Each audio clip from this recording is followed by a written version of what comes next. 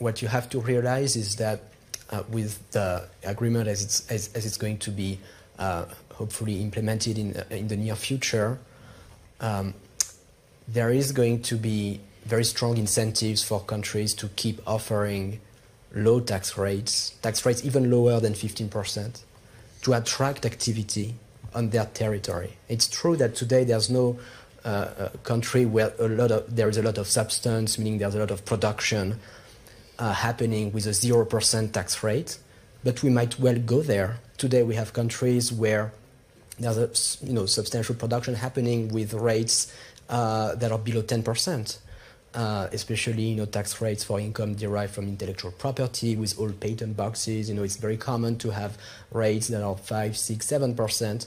That's the situation today, and we might even get to less than that in the future, because the agreement doesn't put a floor to tax rates, to how low tax rates can go when firms have real activity. And so I'm really concerned about that. And the reason why I'm concerned more broadly is that you have to take, a bigger perspective on tax systems. The corporate tax is one tax, but it's not the main source of tax revenues, at least in most countries.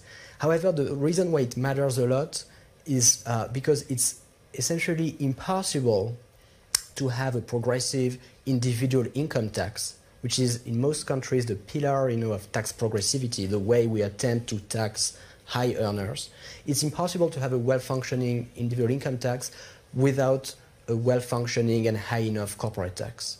Because if the corporate tax rate is too low, then what happens is that rich people incorporate. They operate as businesses. They earn income, subject to the corporate income, the low corporate income tax rate, and the individual income tax unravels. And so, if we want to do anything seriously to curb the rise of income and wealth inequality, it's going to involve progressive taxation of income in particular, and that needs to involve substantially higher corporate income tax rates. I don't see a future where corporate tax rates remain, 15% or even less than that, and we can really tax high-income earners at substantially higher rates, I think.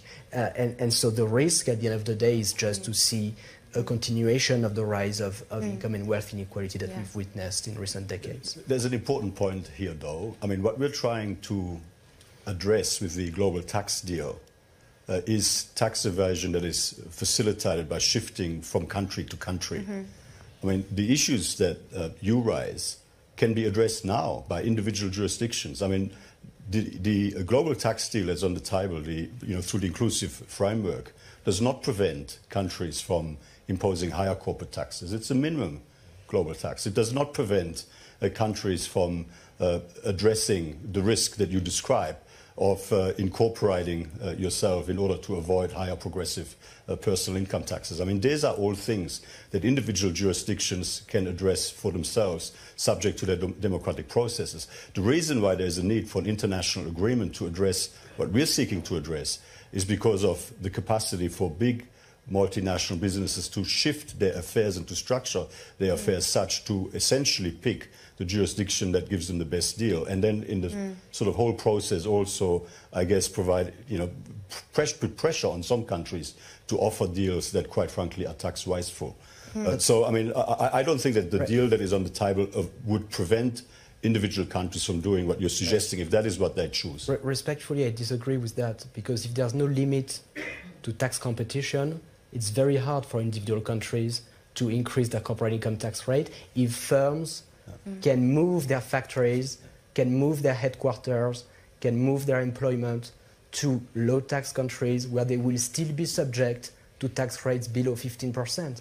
So I'm sorry, but this agreement doesn't help countries to increase their corporate income tax rate, unfortunately.